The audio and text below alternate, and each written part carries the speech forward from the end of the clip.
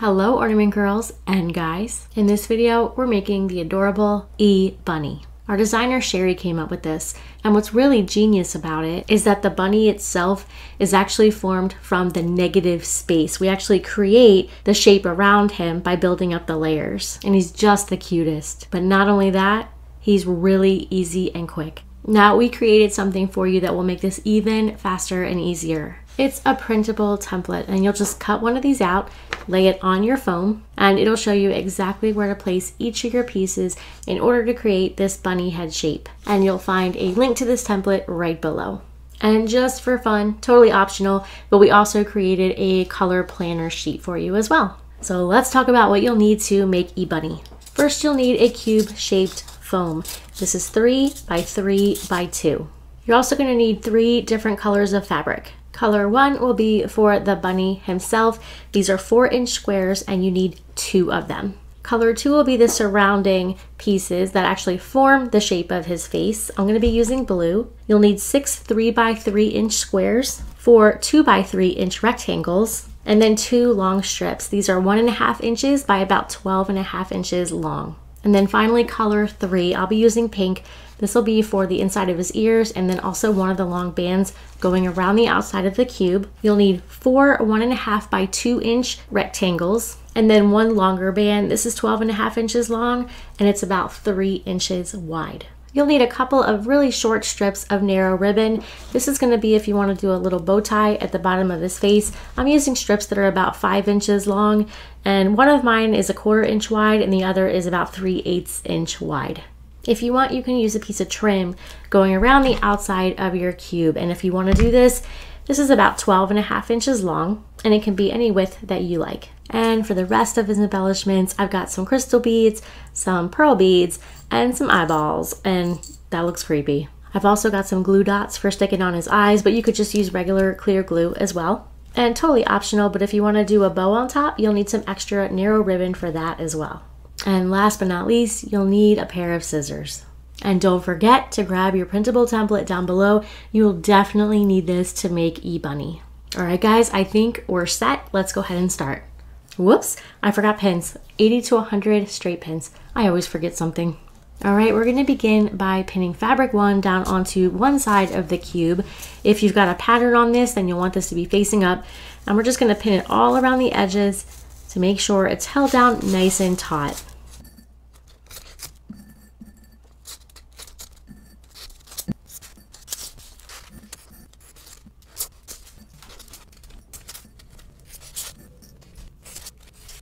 All right, and then for the corners here, we're just going to take them and fold them in to one side and then pin, just laying them as flat as possible against the foam.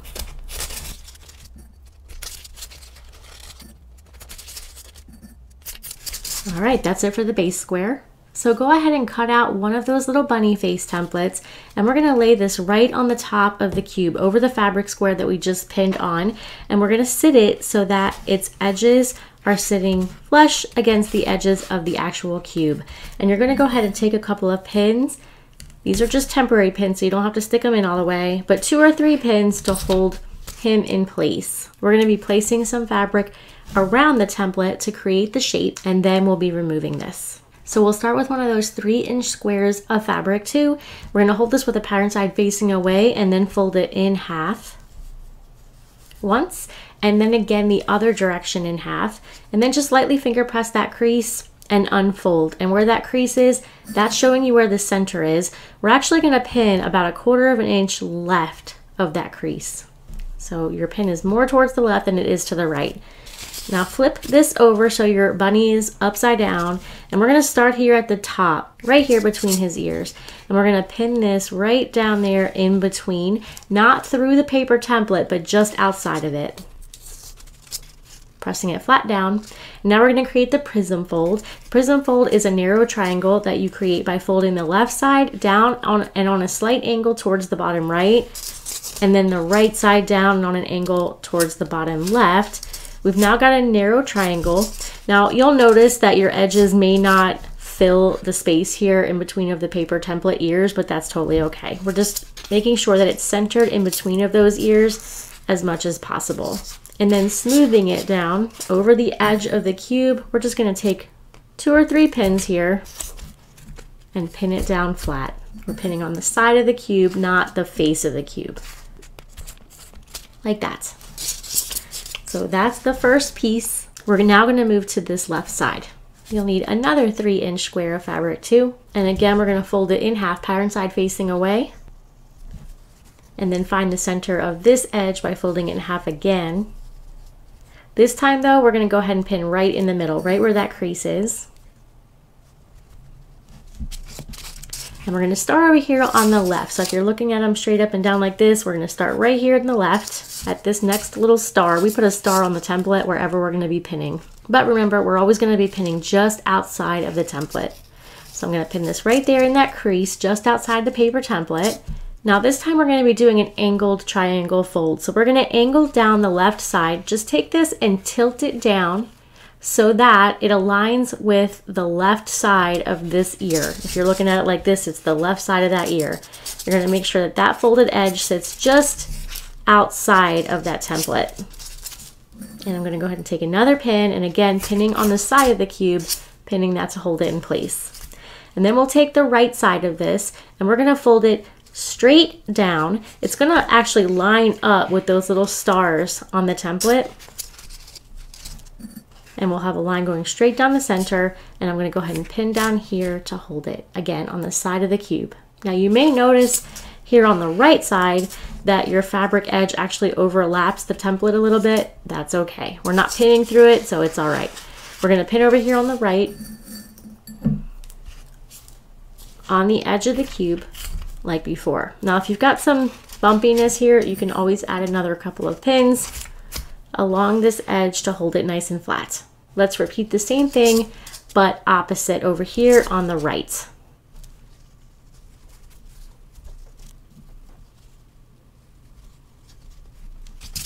So I'm pinning right here at the opposite side, just outside the template. This time I'm going to angle the right side down, and I want to align it with the edge of that template. And then again, pinning over here to hold it. And now this left side, I'm gonna pin or fold straight down. Its line, again, is gonna line up right with those stars, and then in turn with the line on the opposite piece.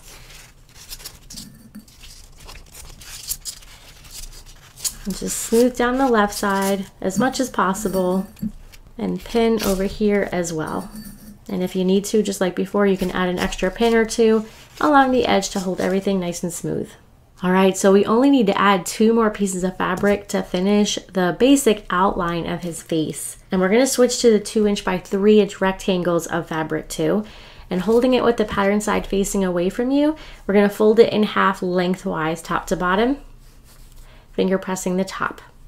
And we'll start on the left here, and we're just gonna lay this right over the corner and then fold it down over the edges of the cube. And we're aligning the folded edge with the edge of the paper template.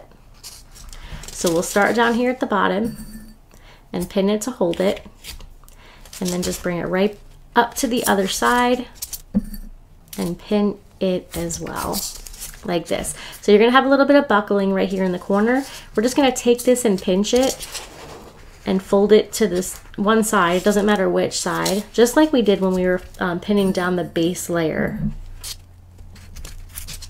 Like this. And if you need to give it a couple of extra pins, just like always, you absolutely can. Like that. Let's repeat that over here.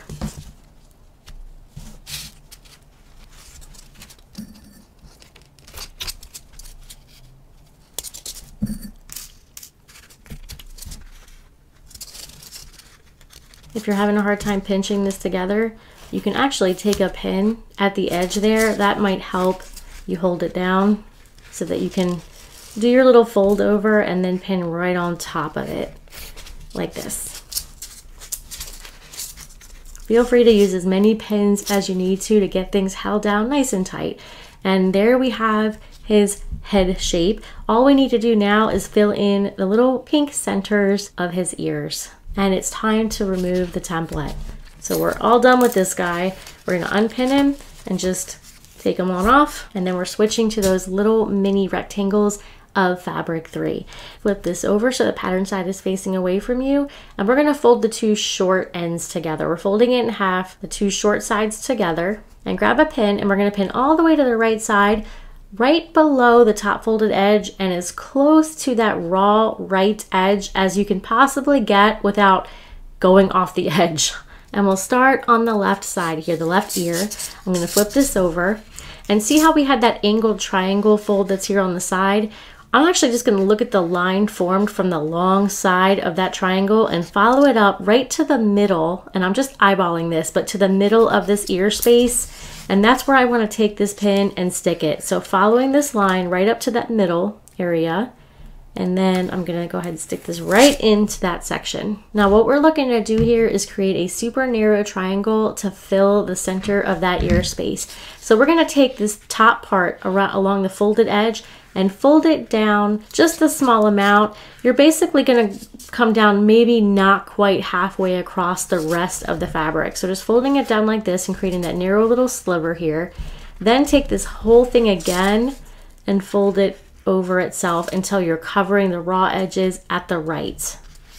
Okay, so we're gonna have this little narrow triangle, and now you don't have any raw edges showing. And let's just flip this up so that it's aiming right towards the corner of the cube. And the raw edges should reach to the edges of the cube. And we're gonna go ahead and take a pin and pin at one side over the edge of the cube again, not on the front, and then pin the other side. And then again, if you've got this little bulkiness here, just take it and fold it to one side or the other and pin it to hold it like this. Now we are going to be putting bands all the way to the very edges of the cube. So don't worry about getting really close to the edge of the cube here, because we will be able to cover it with our band. As long as there's no pins on the face, then we're good to go. Let's go ahead and repeat this on the opposite side. We're just going to do everything directly opposite. So I'm going to fold it again in half, short sides together, but this time I'm going to pin to the left. We're doing the right ear. We're going to pin all the way to the left, right below the folded edge and all the way against that left edge, raw edge. So again, we're going to follow that angled triangle fold, the long side of it, straight up into the center of that ear space. Following it right on up, just eyeballing where the center is and pressing it flat down. And now we're going to take this top folded edge along the long side here and fold it down just a small amount, not quite halfway across the entire piece of fabric, creating a sliver, and then folding it again over itself, covering the raw edges. And then we'll pin along the outer edges to hold it down. I always have a harder time with this right side than I do on the left. Not sure why. I feel like these little pink pieces are the hardest pieces out of the whole thing. The rest of it was super quick and easy, and these are a little trickier. They're just a little fussier. That's the ears. And guess what? We're done this side. Other than embellishing, we are done this side of the cube. Now we'll just flip this over and do the exact same thing on the other side. And of course it goes without saying, when you go to lay your template on top of side 2, be sure that it's facing in the same direction as your side 1 bunny face. Don't even ask me how I figured that one out. All right, that's it for side 2. It takes like 5 minutes once you get this down. So now we're gonna go ahead and do those bands going around the outside. And we actually need 3 bands because this is a pretty wide area and we do wanna take those edges all the way to the sides. So we're gonna start with the widest band in fabric 3. And I'm gonna fold this into thirds, folding in one side about 2/3 of the way, maybe a little bit less, and then the other side the same amount. And when you're done, you should have a strip that's about 1 inch in width, and you'll have a raw edge running down one side and no raw edges on the opposite side. And we're going to take this and start right at the top center, so right between his ears, laying it with that raw edge side faced down, and we're laying this lengthwise along the edge of the cube. And I'm going to go ahead and use a couple of pins here to hold it at its starting point, and then just continue that fold and wrap it around the center of the cube, going all the way around. I'm pulling this pretty taut because I don't want it to look really poofy or pillowy from the front when I'm looking at it.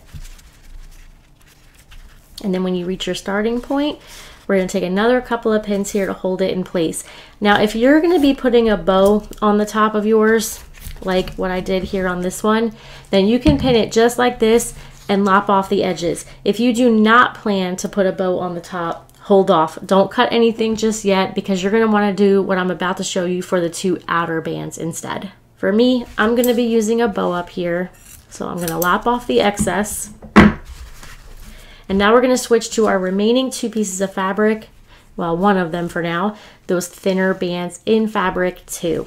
We're going to create another band just exactly like the first, except for it's going to be more narrow because we're starting with a more narrow piece of fabric. Folding it into thirds with a raw edge running down one side, and then flip it over and there's no raw edges on the opposite side.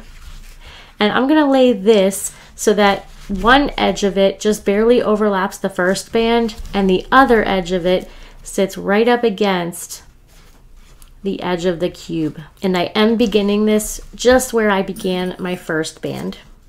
I'm going to use a couple of pins, get one with a point,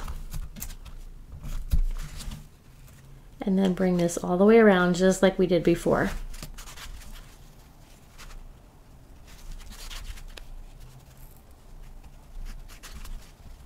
So because this band is sitting right at the edge of my cube, I know that even with a bow on top, you're going to be able to see parts of this edge right here. And I don't want to have a raw edge. So what I'm going to do is a little hidden pin trick that we do on our bands sometimes. First of all, I'm going to hold this band in place with a couple of temporary pins. I'm just sticking a couple of pins right there to hold it down so I don't lose what I just did. Now with this end, I'm going to fold it under itself. But I want to make sure I don't have too much. So anything that's past about 1/2 of an inch past my starting point, I'm going to go ahead and cut off. It's not much. But then I'm going to take the end and just fold it under itself and then lay it flat down on top of the starting point where those first initial pins are. And you'll see we've got little folds here on the corners. I'm going to take a pin under each one of those. I'm just nudging my pin up under there, right inside that fold, and pushing it down. You'll see that you start to get a little bit of a buckle there, but that's okay. We're just going to untuck it so the pin is hidden. And we'll do the same exact thing over here on the other side. Nudging my pin right up in there, kind of angling it in like that, pushing it straight down, and then if anything gets buckled, we'll just straighten it out. And so now we have no raw edges showing on that band. I'll go ahead and remove these two temporary pins. And now let's repeat that for one final band on this other side.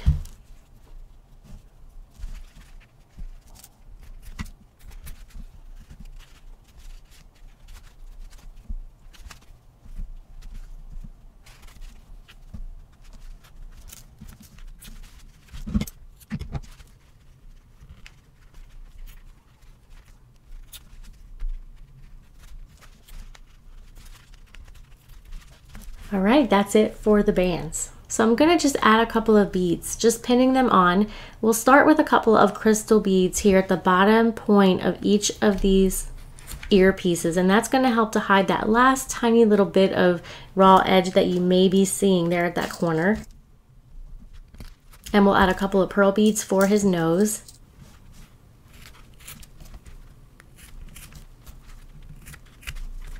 3 little pearl beads in the center for his nose. And then we'll stick on his eyes. I'm just going to be using little glue dots for his eyes. So let me go ahead and get my glue dots stuck onto the back of my eyeball. And then press that right down where you want it to be. And with these glue dots, you do need to press for a couple of seconds. Just don't press too hard. I did that the other day and I pressed so hard that I flipped it concave. Concave? Convex? I don't know. Whichever one it is. Definitely wasn't the way that an eyeball was supposed to be. Whoa, his eyes are independent of each other. All right, there's his eyeballs. And now we're just gonna do the little bow tie in the bottom center. So first, I'm just getting a beaded pin ready. We're gonna need this for the second layer of the little mini bow tie. And whichever bow you want to be on the bottom, you're going to start with that one and take one end and overlap the other end, forming a loop. And then we'll pin right through where the two ends overlap each other. And then take that pin and let it go all the way through, up through the top of the loop as well. And you'll have a little mini bow. If you need to do any trimming on the ends, you can. And then we're going to pin this right to the bottom of his face. Almost at the edge, but not quite. You can kind of fluff it up once you have it in place. And let's repeat that now with the second little mini piece of ribbon. This time though, you're going to use your beaded pin to hold it in place.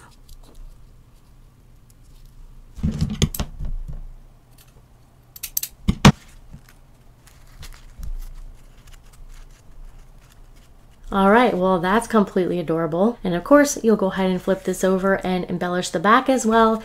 And if you want to do a bow on top, you can go ahead and add that. We do have other videos showing how to do bows and hangers for our different ornaments. So I hope you totally love this. I would love to hear what you think. Let me know in the comments below, or if you got any questions, you can put those down below as well, and we will help you out the best that we can. Thanks so much for watching. Happy ornamenting.